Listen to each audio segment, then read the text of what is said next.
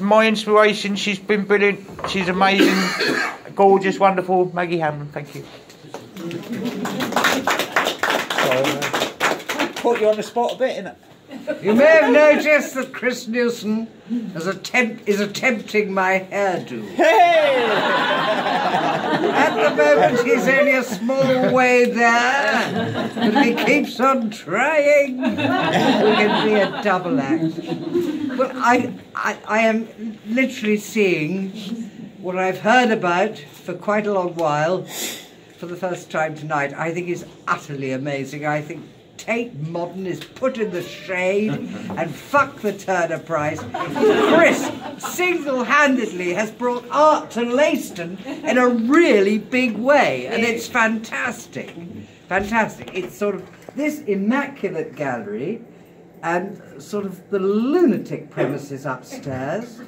And Chris, one of the things about Chris is that he always does what I tell him. If I have said to Chris once, less is more, I've said it 100 times. And here we arrive in more and more and more and more. There's never any less. But seriously, I think Chris is a hero of painting.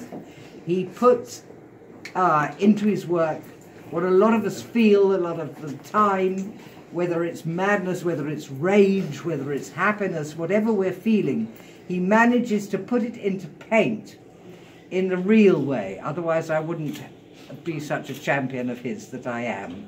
I'm a champion of Chris's because he's a real painter and he paints about real feelings, real emotions. He doesn't paint pretty pictures. You might have noticed that going round. You know, he paints from the heart, and that's what matters. And that's why I believe in him. And the other thing about art is that it can be quite useful.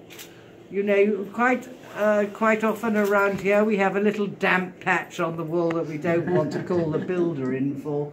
So all you've got to do is buy a painting and hang it over the damp patch, and it's far cheaper usually than having a builder in.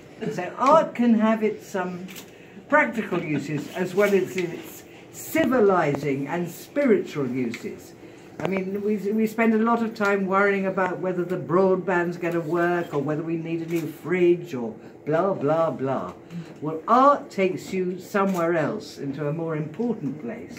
You know, life, death, the imagination, dreams, all those places. Art takes you into somewhere that is not to do with the everyday rubbish and far, far, far away from the dreaded B word. You can, that means Brexit, by the way. You know, you can go in, you look at any of these pictures and you're taken somewhere else. And that is the point of art. And when it's done with real feeling, as Chris's is, it's worth having. I think I must have about a dozen of your pictures around the house, Chris, in London and in Suffolk. And I look at them and they are life-affirming.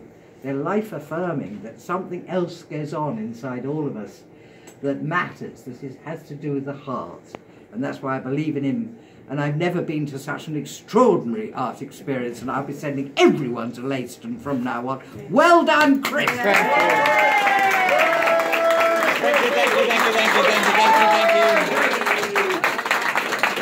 Aww.